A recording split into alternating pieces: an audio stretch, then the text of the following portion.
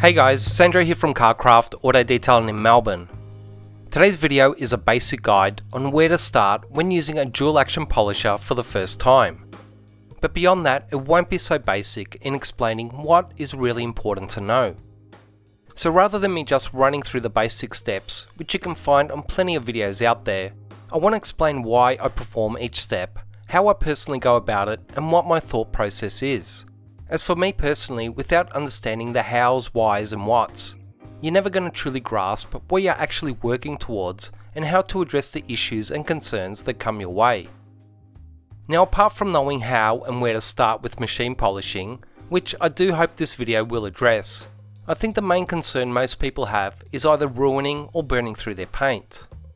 I can tell you that with dual action polishers, this is really more of a rare situation, as they've made it so much easier to both correct and finish down paint much safer than a traditional rotary buffer.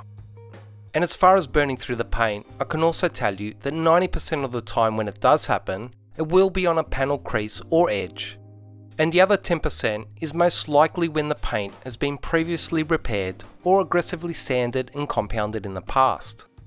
But in any case, although it is a possibility, it really is a rare occasion that can be hugely avoided by just inspecting the paint beforehand and being less aggressive around panel creases and edges. Now, I'm going to slightly wing it in this video, as this is a new test panel that I haven't worked on before. So I don't know what the paint is like, and I want to use that experience of going through the steps of discovering what the paint responds well to in the way of polishes, pads and technique, and how I get to the point of improving the finish. You don't need a whole bunch of products to get started, but you will need a dual action polisher. And I'd recommend starting with one cutting compound, a medium compound and one finer finishing polish. And the same goes for the pads, having a selection of a foam cutting, intermediate and finishing pad. But one thing I highly recommend you have is a defect spotting light. You might not believe it when you're first starting out, but the easiest thing about paint correction is using a machine polisher. However, the hardest thing about it is identifying defects and knowing how to respond to your results. Once you get a handle on that, everything else just falls into place. But if you don't have an adequate light source that clearly shows those defects and your progress, it's like working in the dark. And you may think your work looks brilliant under basic shop or overhead lights, but once some direct sunlight hits it, you might be in for a rude awakening. So if you can get the paint looking reasonable under a true handheld defect spotting light, it'll look amazing almost under any other light source. And I do recommend, if you haven't as yet, just checking out my video on the best detailing lights and defect spotting techniques. I'll add some links in the description box on the videos I'm referring to and the tools and products I'm using in this video, as well as some other machines, pads, polishers and lights I recommend when first starting out. But my advice is to not overthink it at this stage. Just grab a dual action polisher that fits your budget, try and find some decent foam pads and compounds, and a good defect spotting light, a bunch of microfiber cloths, and an IPA wipe down product.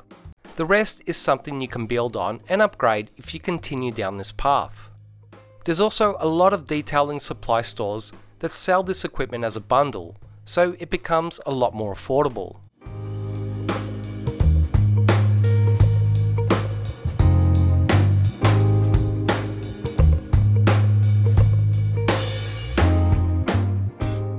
So step 1 is making sure you have clean bare paint. If you're unsure of how to go about this paint decontamination process and why it's important, just have a look at my how to prepare your paint for polishing video. Step 2 is inspecting the paint. Have a good look at it and try to identify what the actual defects or scratches are. And again, if you're new to this, check out my video on how to identify paint scratches.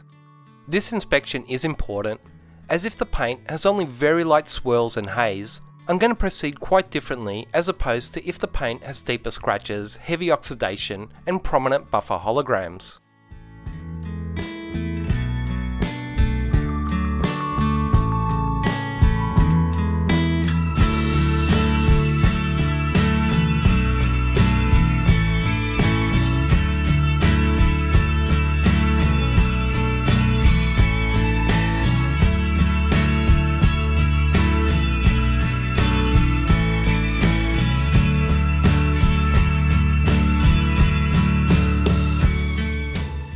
So going by how this paint looks, which is seriously swirled up with quite a few decent moderate scratches, a one-step or medium compound such as Manzerna 2400 on a one-step pad like the Shoal Concepts Blue Spider pad is a great place to start, as it's not a very aggressive combination at all, but it's still generally capable of correcting many defects on many paints while still finishing down exceptionally well. And if the paint looked even better than this, I'd start with an even finer polish and finishing pad to address the lighter defects and see how the paint responds. But overall, this is about as aggressive as I like to start on any paint, because in general, you should always start with the least aggressive method that has the potential to work. And although starting with a very fine polish and fine polishing pad is less aggressive, in my experience it won't have the potential to correct these particular defects. The next step is performing a test spot to work out if the combination you're starting with will give you the results you're looking for, or how to proceed from there. I'm actually going to do 3 test spots here, with 3 combinations of these 3 products from heavy to medium to light, as I want to give you and display as much information as I can and talk through what you should be looking for and how to assess your results. Now in general, masking tape should be used to protect the plastics and rubbers as well as your pads from picking up unwanted residue or damaging the trims. But although the tape residue can cause issues of unwanted adhesive or glue, it's also a great tool to allow you to very clearly see and compare your test section results. So I do recommend you using it for the test section, especially if you're starting out, as reading your results can be a tricky thing that the tape line should greatly help with. So firstly, you're going to attach your pad to the polisher, making sure it's perfectly centered, as if it's not, it will make the machine run rough, limit both its cutting and finishing qualities, and it'll also put added stress to both your machine and your body with the increased vibration.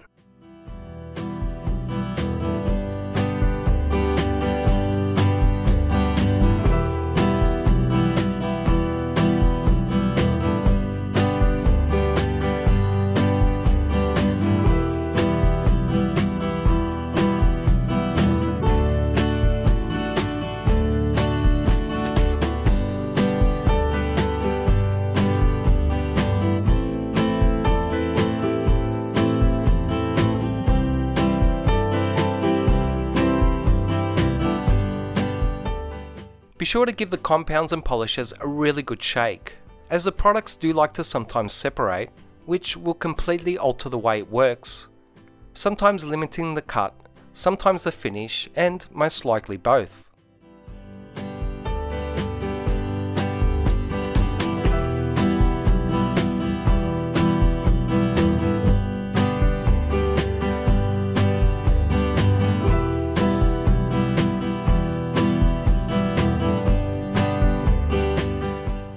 Add about 5 size P drops to the pad to start with, as too much product will inhibit the pad's ability to effectively cut or polish the paint by clogging the pad's cells and not allowing the abrasives to effectively break down, while not enough product will result in dry buffing, giving you an uneven or perhaps slightly marred finish with reduced lubrication and inferior results. But as you progress, you can then step down to 4 or 3 size P drops as the pad becomes seasoned or primed. Work a 2 by 2 foot area or smaller. This is done because firstly, it's the largest area you can generally work without overextending your reach, which will vary your pressure and consistency, leading to uneven results. And secondly, because the compounds and polishes have their limit. So if you try and work a larger area, you will exhaust their effectiveness before you finish a set of passes. You'll also generate a lot more heat with a longer working time to address a larger area that the clear coat just doesn't respond well to. And it will lead to dusting, a sticky wipe off, and a much reduced level of correction, actually slowing you down in the way of achieving good results. Next, spread the product onto your work section. You can do this by dabbing the pad and or turning on the polisher on a slow speed and quickly spreading the product evenly throughout the panel section. Most polishers today use diminishing abrasives, so if you don't firstly spread that product around, you will get an uneven cutting result, as by the time the polisher reaches the other end of the section, the abrasives will have already begun to break down. But if you have an even coverage to start with, it will create a uniform consistency from one end of your section to the other.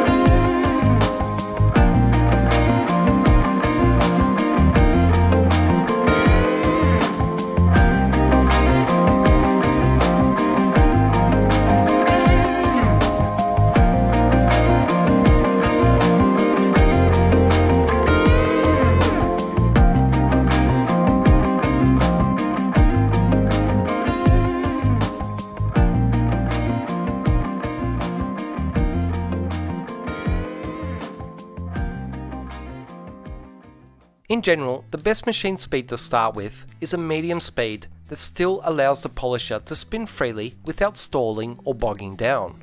This will vary from machine to machine, but overall a speed dial of about 4.5 or so is typically best, as it should find the balance of allowing the abrasives in the compounds to work and break down at an optimal level, meaning not too quickly so they become rapidly ineffective, and not too slowly so they don't completely break down before the product dries and is spent.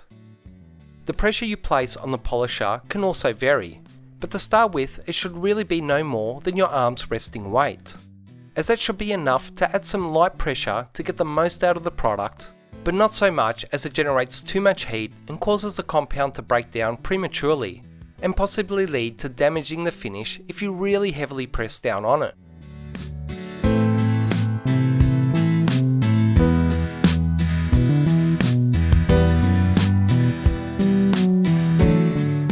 Your arm speed will also greatly determine the amount of cut and correction you achieve, but in general a slower to medium arm movement when using a dual action polisher does work best. You need to allow the compound and pad time to work the paint, so the faster you move, the less it works. But if you go too slow, you start to generate too much heat and cut in one spot, which can again lead to damaging the paint or an uneven finish. Also, in general, you'll achieve better results with slower arm speeds for compounding the paint and faster arm speeds for polishing or finishing the paint.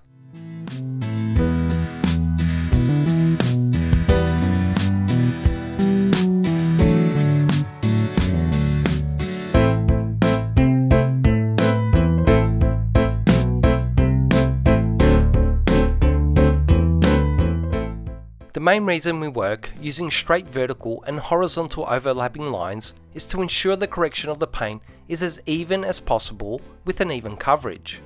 Once you do a set in one direction, that's known as a row pass, and in general 4 row passes become one set of passes. Now depending on the particular paint, compound, pad, machine, your technique and the environment, this can all alter the results you get. And although you can extend or shorten your work time to respond to those factors, 4 row passes is a great place to start that most compounds and abrasives are engineered to suit. A couple of tips I want to add are to make sure to turn the polisher on and off while it's still in the paint, or you may cover yourself and the rest of the vehicle in splattered product. Also, keep the cord over your shoulder to prevent it from hitting or damaging the paintwork. Dual action polishers are really only effective while the pad is still free spinning, so adding a stripe on the backing plate to give you an indication that it's still spinning and not just oscillating is a great way to refine your technique, as it lets you know if you're applying too much pressure and you're not positioning the pad completely flat and level with the paint, both of which will stop the polisher from freely spinning. And in my experience, beginners do tend to hold the polisher at an angle without even realizing it.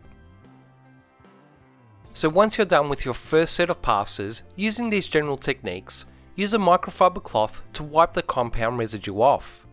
Then give the panel a couple of sprays with an alcohol or IPA based cleaner and wipe it off once again. The reason this is done is to remove any remaining product that could make the paintwork look better than it really is by filling in scratches or masking other defects. So it really is an honesty wipe down to ensure you assess your results truly. Removing the buildup of product and paint residue off the pads is a really important step. If you have access to compressed air, it is by far the best way to clean the spent compound and pad residue off your pads. But if not, just use a small nylon brush to clean your pads after each set of passes, which will improve their performance, extend their life, and give you better, faster, and cleaner results.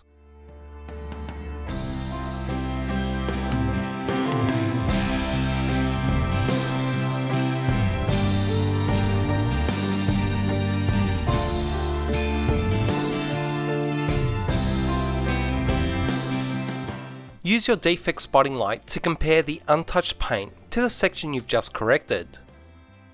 My advice is to spend some time here and really inspect and assess what your test section has revealed.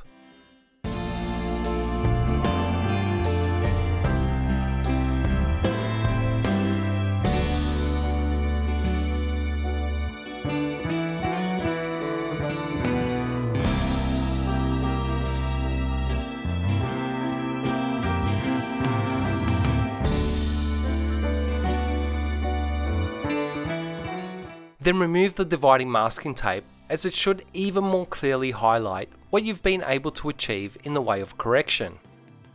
As I said earlier, in my opinion, this really is the hardest part of paint correction, which is reading your results and then knowing how to respond to them and how to proceed.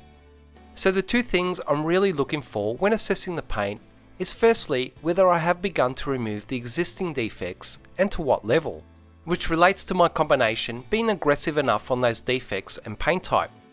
Secondly is whether the compound and pad combination has inflicted any defects of its own, such as haze, holograms, micro-marring and so on, which relates to the combination being too aggressive to at least finish well on this paint type.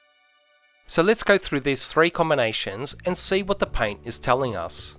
So starting from the least aggressive combination of the light polish and finishing pad, I can see a slight improvement over the untouched paint, where some of the lighter swirls and scratches have been slightly improved or removed. But overall, this least aggressive combination hasn't made much of a difference or impact in correcting the paint, as the vast majority of the defects are still present. But the actual finish in relation to clarity and gloss is great, which means this combination won't be able to remove the level of imperfections I want to eliminate, but it could be great for finishing the paint after the defects or imperfections are gone. Next is the medium or one-step compound with the intermediate foam pad. Compared to the last section, there is a slight improvement with a greater level of correction achieved, as I can see less swirling and an increased reduction of those defects. However, it still hasn't removed a great amount of the defects, which tells me it's still not an aggressive enough combination to deal with the scratches on this particular paint type. But once again, the actual finish is quite good and glossy, so it could also be a great choice to finish down afterwards. The last and most aggressive combination of the heavy coating compound and pad has by far achieved the most correction on this paint, as I can see a clear improvement over the untouched paint that the other two combinations just couldn't match. However, it's still not to a level I'm happy with. But impressively, the finish is once again quite good, as I'm not seeing very much in the way of compounding haze or holograms. So now that I've inspected my results, I need to understand what they mean and how this will determine how I proceed. Now, without a doubt, going by how hard the scratches are to remove and just how well the paint seems to finish without haze or compounding marks, this tells me it's a relatively hard paint. As if the paint was softer, the light to moderate defects should have been removed, and there should have been some significant haze and marring, at least on the heavier cutting section. Also, what I've discovered is that beneath all the lighter swirls that are covering the paint is quite a few random deeper isolated scratches that I just couldn't see until the lighter scratches were removed. So it's pretty clear to me that I need to proceed with the heaviest combination here and discover how much work or sets of passes it's going to take to remove the defects or scratches to a level of correction that I'm satisfied with.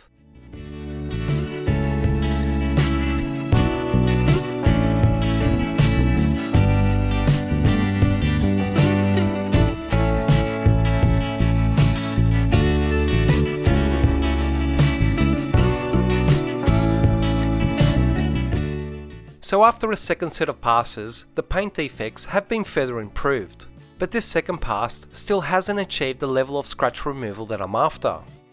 So at this point there are certain options. I can just keep on going to 3 or 4 sets of passes and see if that works. But the issue with that is that having to do too many sets of passes is just going to take forever. And it could possibly lead to issues of overheating and overworking the paint with so many repeated sets of passes. I could also try a more aggressive combination with an even heavier cutting compound and a more aggressive pad, and perhaps even use a rotary buffer. But that means that I need more products and tools, and I need to start my testing again, as I have no idea how the paint will respond to this new combination in both its cut and finish. And more importantly, this is already a fairly aggressive combination. So stepping up to even more abrasive products and tools means you're going to be entering a higher risk area of paint correction that will be less forgiving, and especially without a little more experience under your belt. Now that may be necessary at times if nothing else is working, but this still is perhaps a better option. When you take your average 2x2 foot working area and halve it to a 1x1 foot area, you immediately double your correction capabilities without having to resort to more aggressive products and machines, and you can further increase your work time within that smaller area without having the issues you'd be faced with in a larger work area, also resulting in a superior, more effective cut. It does however mean that it's going to increase the amount of sections you need to do, but compared to me doing pass after pass in a 2x2 foot area, this is actually going to be much quicker and also safer without resorting to an even more aggressive combination. So 2 sets of passes working a smaller area is actually producing fantastic results, which I'd say is about 90 to 95% perfect.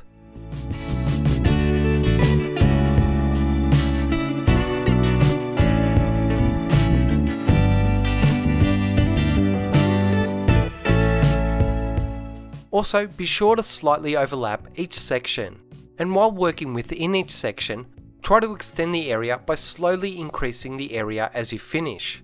This will ensure you don't miss any spots and that each section will blend seamlessly into the next, creating one perfect uniform finish. So this is the best combination and working technique on this particular paint with these particular defects that has given me the results that I'm more than happy with. And with that all worked out, I basically just need to follow this method to correct the rest of the paint. Now that doesn't mean that I'm not going to check my work as I go, but in my experience, as long as the paint is consistent, the time you put into working out your combination will pay off in allowing you to progress much faster thereafter.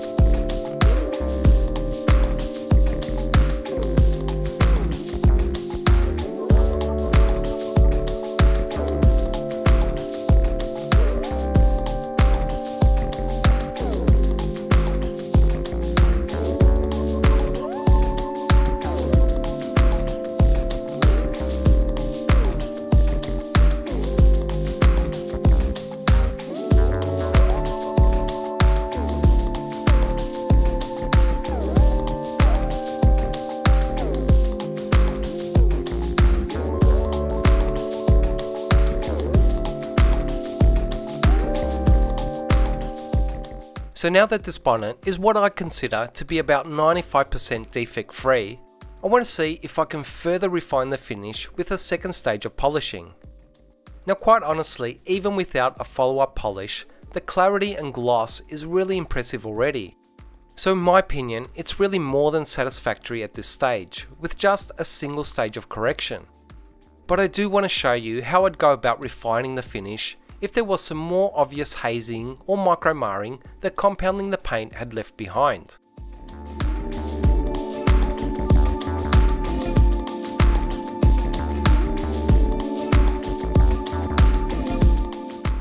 Once again, I'm going to use masking tape to give me a more clear indication of whether this follow-up polishing stage will benefit the finish and to what level. So I'm going to try both the medium cut compound and pad and compare it with the finer polish and finishing pad.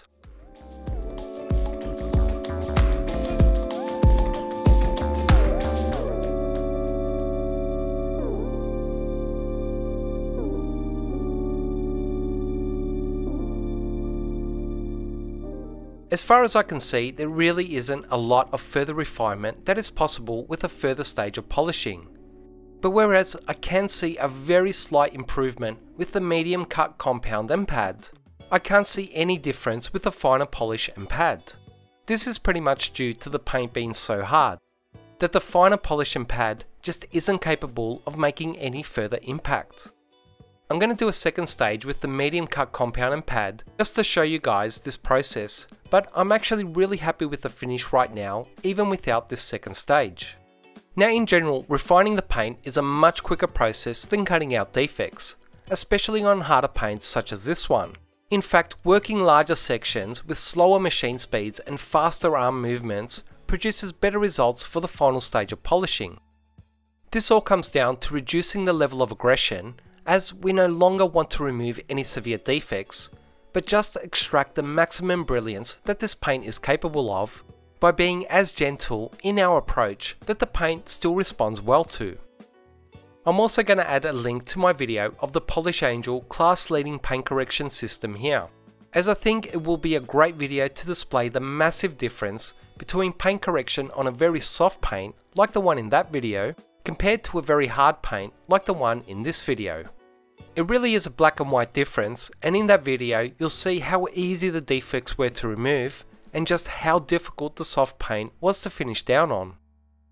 So to sum up this video, I just want to go over what I feel are the most important things to keep in mind about paint correction.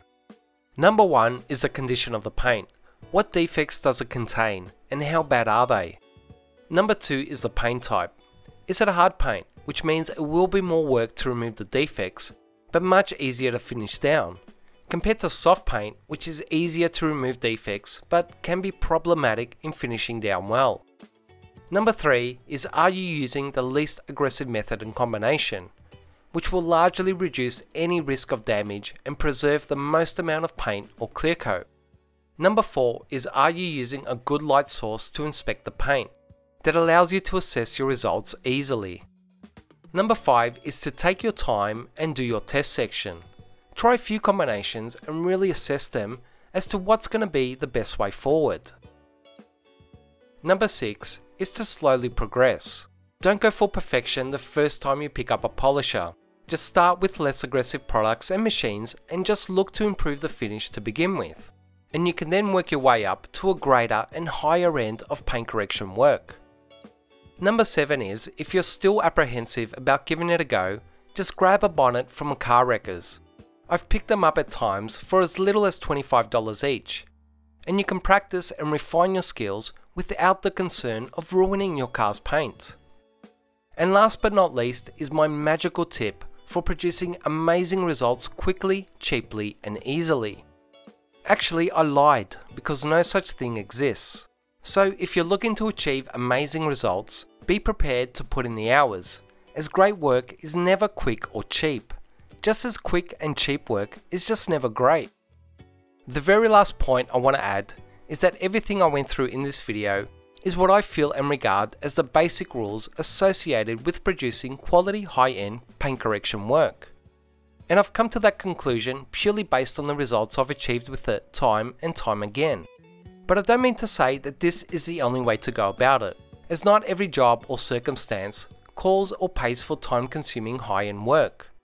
Now, myself included, we all tend to deviate or bend the rules at times. But what I'm trying to say is that if you take the time to understand and learn how it's done right, you can then apply that skill and knowledge to a variety of circumstances with greater success. Or to put it another way, if you don't learn the rules first, you'll never learn how to successfully break them. I really do hope you guys find this video useful and helpful. Please like, comment and subscribe to show your support for this channel. Thanks for watching, and I'll see you in the next video.